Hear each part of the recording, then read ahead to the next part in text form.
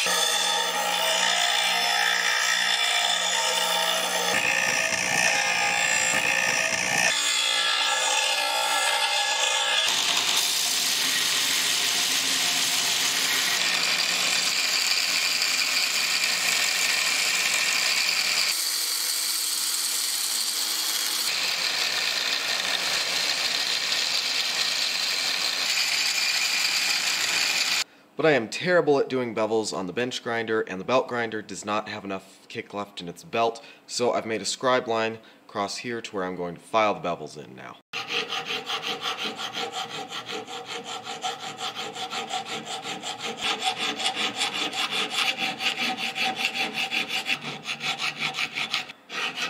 So I thought while I work on this, I could talk to you a bit about hand filing bevels, and why I typically prefer to use hand filing bevels over using a grinder. So the first reason is that I'm just not good at keeping consistent with a grinder.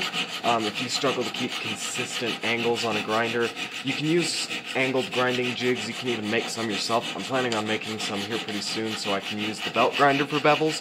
But unless you have an angle jig for grinding or want to just keep practicing on scrap material, I would recommend just doing a lot of hand filing. It's also great practice because as you get more in depth with stuff, there's going to be a lot of stuff that you just have to file. There's no power tool for it.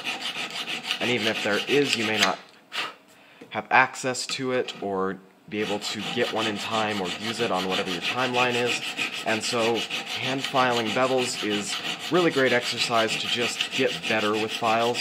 And one of the tricks I've learned, and this is an angled blade so it makes it a lot easier, but I've done it on straight blades too, is to, rather than going up and down, section by section, you just sort of want to run diagonally. Now you get less cut, but the little bit of less cut is a great trade-off for the fact that you get a way more even cut all across. Now, when your cut does go off, say you accidentally adjust your angle, you don't realize it, if you have good lighting, you should be able to tell.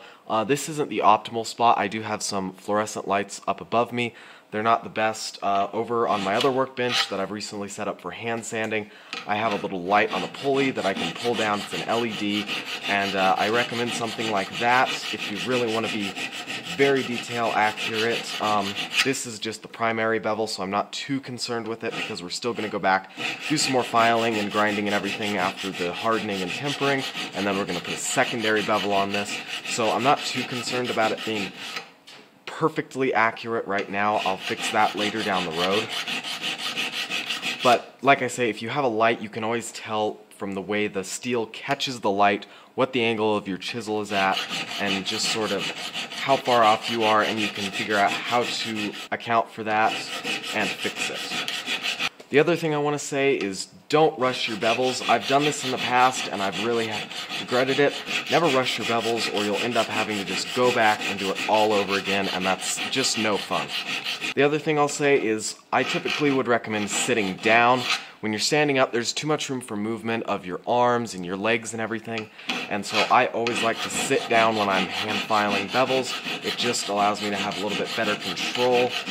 Another thing I would recommend doing is being able to plant your feet somewhere. So like right now I have my left foot down here planted beneath this white workbench, and these are steel toe boots, so I'm using those to sort of secure myself, and that keeps me from adjusting my entire body, and so then my arms and shoulders can take the brunt of the work and just keep working away. Alright, we've got the bevel all ground and it's all filed up nicely, and now comes the scary part, which is hardening. Now on this particular piece, I'm only going to harden the edge and a little bit back behind it. I've never done this type of hardening before. I've always quinched the whole blade, tang and all, but I think for this particular piece with the single bevel, it'll be best to just harden from the tip to about here. Alright, I've got just the edge of the blade sticking in behind the doors, and I got the forge burning on a nice low heat. You can see that straw and steel blue starting to come up the edge, so we're heating up. It won't be too long before we need to quench.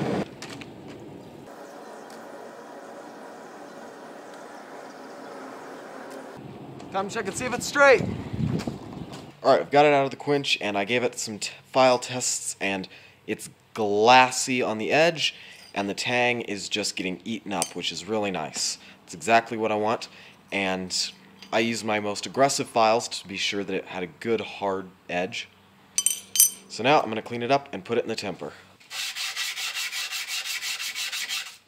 Alright, the blade is out of the temper, and I'm improving the belt grinder. I got a bigger drive wheel on, and I was going to replace the old half-inch tensioning wheels with some that were about 1.5 inches. However, there's currently a big storm going on. Time to hand sand.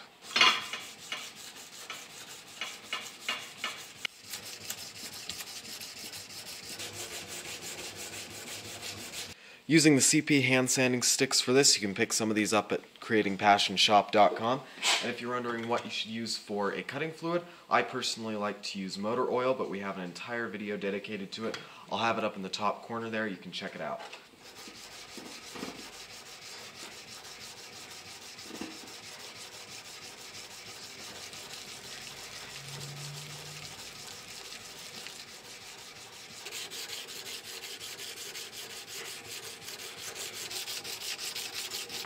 I know I should shut up about my own products, but every time I get to use one of these hand sanding sticks, it is just a joy.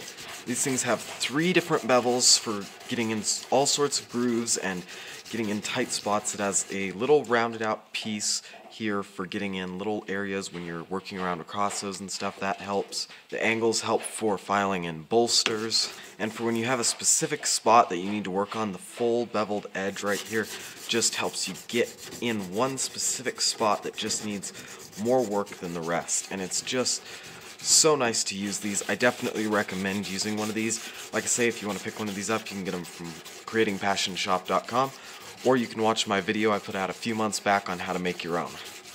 If you use the double-sided masking tape and hot glue trick to mount your pieces to a block of wood while hand sanding, when you need to flip it over, you can also use the edge of your hand sanding stick to pry your blade up so that you don't accidentally pop it off and destroy the nice finish you've just gotten. I promise at some point I'll stop plugging my own products, but honestly, these things are just so nice. Time for side 2.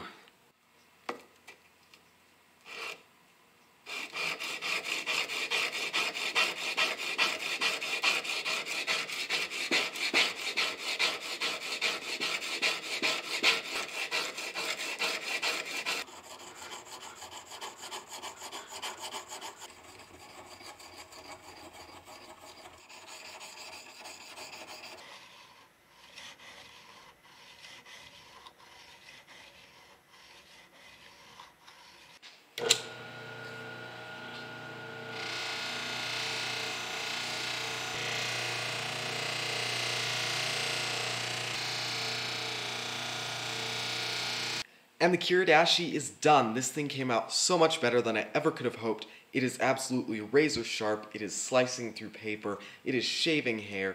It is amazing. I am so impressed with it. If you want to get your hands on this beautiful blade, you can check it out. There will be a link down in the description, creatingpassionshop.com. There will also be a link to the hand sanding sticks I was talking about earlier. I highly recommend using some of those. They are just fantastic for knife making. That is going to do it for today's episode, guys. Thank you so much for taking the time out of your day to watch this video. Again, I would really appreciate it if you would go check this out. It is a great blade, and even if you don't buy mine, I would highly recommend getting yourself a Kiridashi. They are just a phenomenal knife.